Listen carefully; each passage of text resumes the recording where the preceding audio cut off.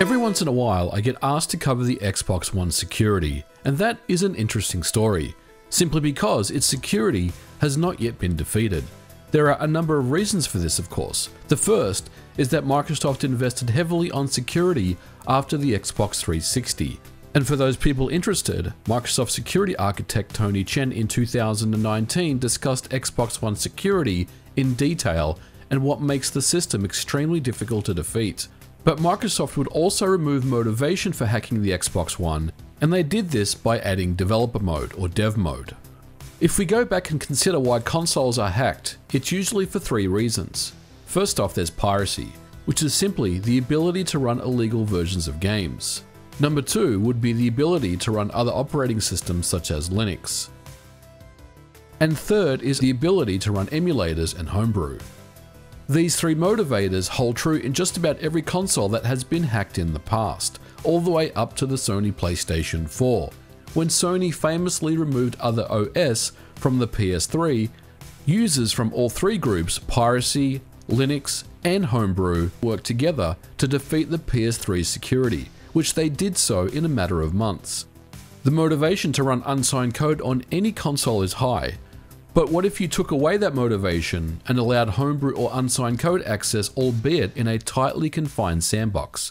This is exactly what developer mode does on the Xbox One line of consoles. To explain further, a retail Xbox you buy from the store actually comes with two modes, retail mode and developer mode. In retail mode, the console is in the state that the customer or user of an Xbox One console would use when you turn it on. You can play games and run apps like you normally would. However, in developer mode, you can develop software for the console. This is essentially a dev kit, but you cannot play retail games or run retail apps. Developer mode can be enabled on any retail Xbox One system, and you can switch back and forth between retail and developer modes. Developer mode is not new, however. It's an inexpensive way to develop games for the Xbox One, and it's an easy way to get into Xbox game console development. There's a one-time cost of $20 to activate, and it does remove the motivation on the homebrew and emulation group to want to hack the Xbox One, as that mode is available already. Developer mode does come with limitations, however. Dev mode is something I've dabbled with in the past and wanted to discuss on the channel, but I never felt it was quite compelling enough on its own.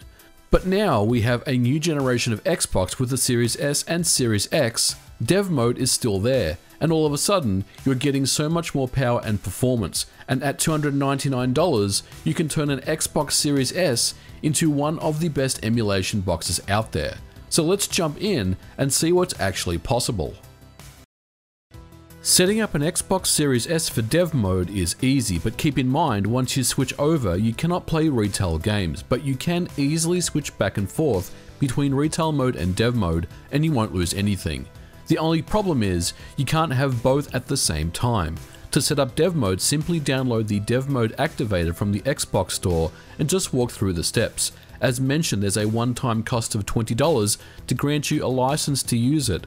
I'll leave a link to a guide on setting it up in the description below, but once you follow through with the steps, the system will ask you to reboot, and when you come back you'll be in dev mode, and this is the view that you will see. Now from here we will need to download some emulators, and this is where the fun starts, but keep in mind there are a few things going on here.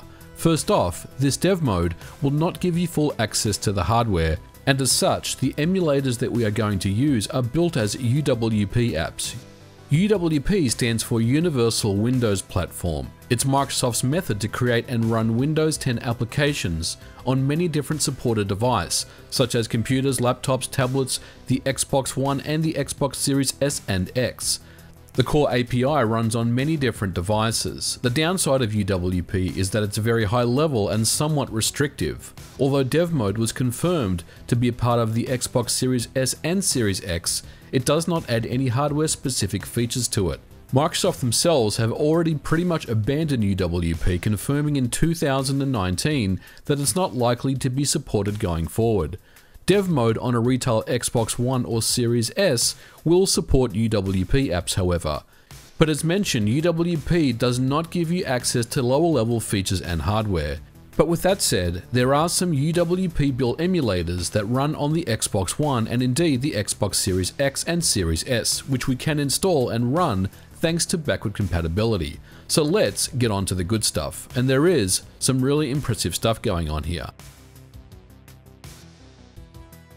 The only emulator that you'll need to download and install is RetroArch. There is a specific Xbox One UWP app that we can download from the website.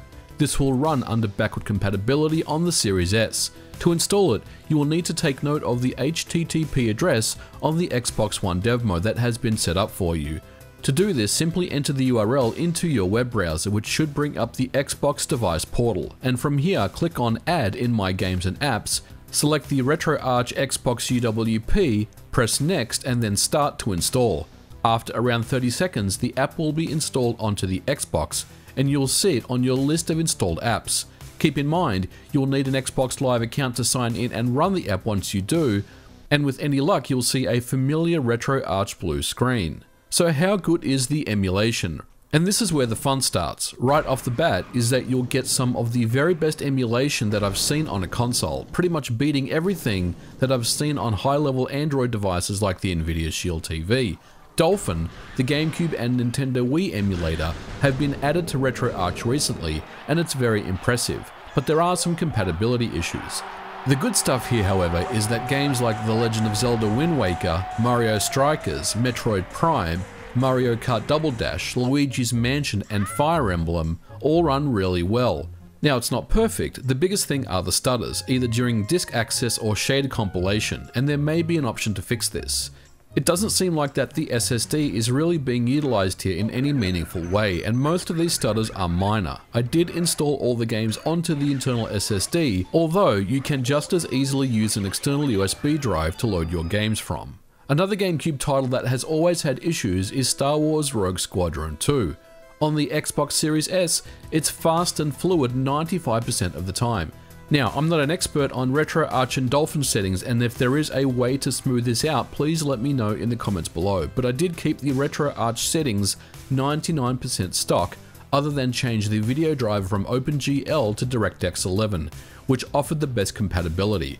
But taking a step back for a second, I'm absolutely amazed at how a $299 console can handle GameCube emulation like this. It's seriously impressive, and one of the best reasons to check out dev mode on the Xbox Series S. I also took a quick look at the Nintendo Wii running under Dolphin, and it plays quite nicely. It's difficult to talk about emulating the Wii, however, due to its unique control system, which doesn't translate well to a conventional gamepad. But technically, the Series S does a fine job with the Wii with what I tested on it, and it does show off the power of the hardware.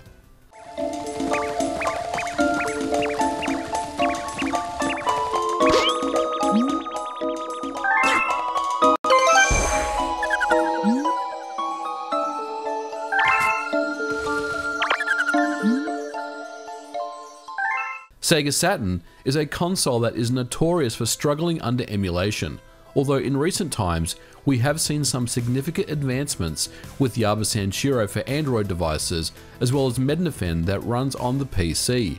RetroArch comes with Beetle Saturn emulation, and well, it's fantastic. As you would expect, the Series S handles the emulation with ease, with no dips at all with what I played so far. That included Panzer Dragoons Y, Guardian Heroes, and Magic Knight Ray Earth. Having a good Sega Saturn emulation experience for me is very important, and the combination of RetroArch and the Series S delivers on that. Moving on to Sega Dreamcast, it's another system that has had advancements in recent times. Over on the Series S, I did try a few titles. Marvel vs. Capcom 2 was the highlight for me, running quite nicely. Crazy Taxi ran great as well. Even the legendary Skies of Arcadia did run exceptionally well. Now, I did have some compatibility issues. Metropolis Street Racer would not load beyond the initial FMV. RetroArch is using Raycast for its Dreamcast emulator, and overall it scales up quite nicely on the Xbox Series S. As you can gather by now, the Series S is fast turning into my favorite emulation box. Sega Dreamcast is not perfect, but it is overall a very good experience once again. Nintendo 64 is another system that's had its ups and downs, but it's also very well supported here, as you would expect. I did run into a few compatibility issues, and GoldenEye still runs poorly.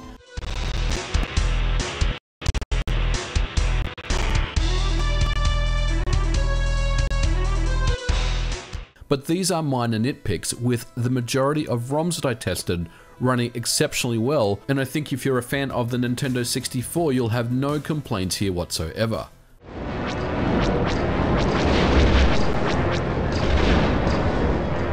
PlayStation 1 is a system that has been emulated well for many years. We expect good emulation on the Series S with RetroArch, and it delivers just that. For me, Tekken 3 is the benchmark, with some cheaper devices struggling to hold its 60 FPS lock. On the Series S with dev mode, smooth as butter as you would expect.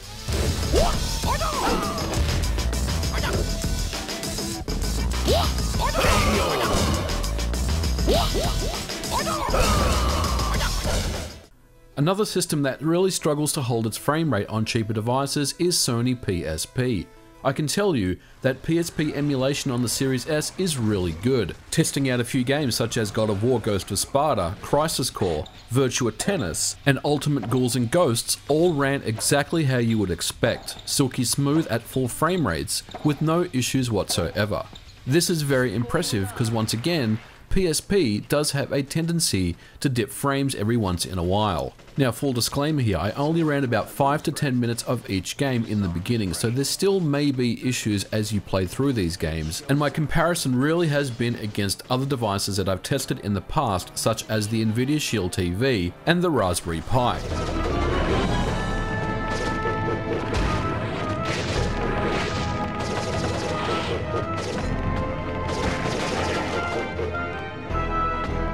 I also tested out Nintendo DS emulation, which runs great, but like the Nintendo Wii, emulating the touch and stylus doesn't really offer a great user experience. You can map the stylus and touch to the thumbsticks, but it's just not right for my liking. Still, I was impressed at how the Series S handles the emulation once again.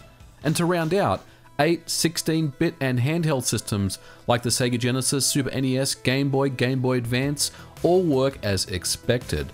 RetroArch has so many cores that I couldn't possibly run through them all. And speaking of cores, there is now talk of PlayStation 2 emulation being added to RetroArch via PCSX2. If this ends up in the UWP build, all of a sudden the Xbox Series S would be compatible with PS1 and PS2 games, something that Sony currently doesn't have much interest in adding on the PS5. When PS2 emulation makes its way to the Xbox Series S, we will definitely cover it on the channel. So in conclusion, dev mode on the Series S can turn your system into a killer emulation box that handles everything from Chip 8 to the Nintendo Wii and everything in between at the best performance I've seen for the price. I absolutely love it. The original Xbox was applauded for being one of the best emulation boxes that stood the test of time, and I'm getting a similar feeling with the Series S and its dev mode. The possibilities here are enormous. There's potential for PS2, Nintendo Wii U and Nintendo Switch to run on the hardware, and I'll definitely keep everyone updated on progress as it comes out. So there you have it, guys. That is emulation on developer mode on the Xbox Series S, and I gotta say, as you've seen, it's very impressive. Let me know what you thought about this episode in the comments below. Is this something you're planning on checking out? And if you do have a Series X, let me know what your experience is with running RetroArch on that. In theory, it should run a little better than the Series S. But guys, I'm going to leave it here for this episode. Thank you so much for watching. If you liked it, you know what to do. Leave me a thumbs up, and I'll catch you guys in the next video. Bye for now.